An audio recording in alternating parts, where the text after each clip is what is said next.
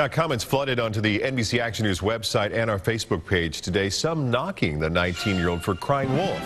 Beth Vaughn has more on the public backlash since Aisha was found last night. Beth? Yeah, Mark, among the messages of love and support for 19-year-old Aisha Khan and her family were comments filled with anger. Some people demand Khan publicly apologize for putting her family, police, and the public through a 6-day search. Others want her family to be responsible for any cost associated with the search and investigation.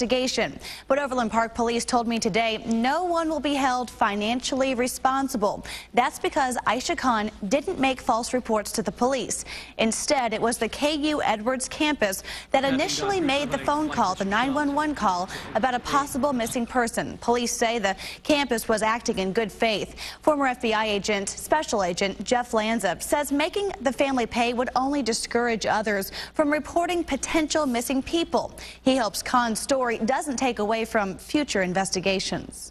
In the future, if something like this occurs, it's the old matter of crying wolf, and now people are going to pay less attention, and it's likely maybe someone who's really kidnapped, who's really in trouble, may not get the help they deserve, from the public because they think it might be a hoax.